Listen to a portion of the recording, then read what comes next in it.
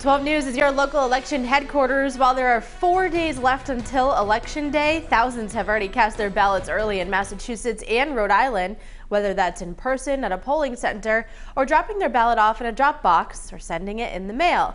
Take a look at the screen. As of yesterday afternoon in Rhode Island, 46,568 voters have voted early and nearly 25,500 mail-in ballots have been received.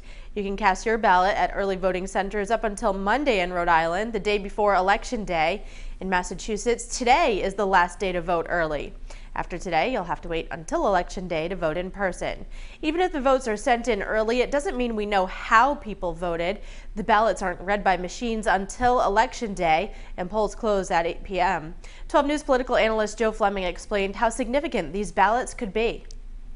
On the mail ballots, almost 65% of the applications were Democrats.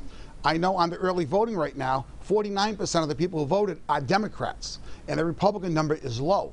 So the question is, if you're a Democrat and you're trailing by a little bit before the mail ballots and the early voting comes in, you probably will catch up on those votes when they do show up.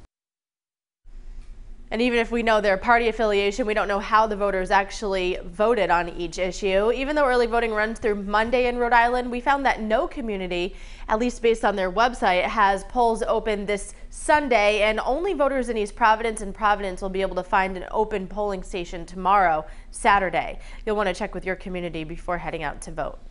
All right, Kate, and a reminder that we're bringing you another debate tonight between Rhode Island General Treasurer candidates James Diosa and James Lathrop. You can catch it at 6:30 on Fox Providence. We'll also be streaming it live at WPRI.com. We're trying to make it very easy for you to get ready for Election Day. You can scan this QR code. It will take you to the mobile link here. Bookmark it. You'll be able to find out where your polling spot is, how to get a sample ballot, and resources so you can research the candidates who are all vying for your vote. It's all on WPRI.com and the 12 News app as well.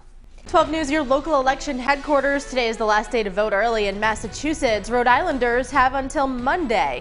For more than 72,000 Rhode Islanders, it's too late for the candidates to reach them because they've already voted early, either through in-person early voting or mail-in ballots. Massachusetts candidates and advocates for ballot questions have today to reach those voters before early voting ends in the Commonwealth. But the majority of voters still haven't cast their ballots in either state, so that's why these final days will see a boost in attack ads and campaign events this weekend.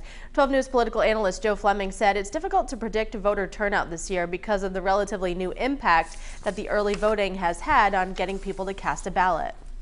Normally, we would see a turnout of somewhere between 340,000 to possibly as high as 400,000. 2 years ago, we were over 500,000 for the presidential race, but this is not presidential, so the turnout will be lower. But I think it could go anywhere between, it's a big range, 340 to 400,000, due to the fact we don't know how much impact the early voting and the mail ballots are going to have. Now, polling centers appear to be open today and Monday in most Rhode Island communities, but on Saturday they're only open for people living in East Providence and Providence.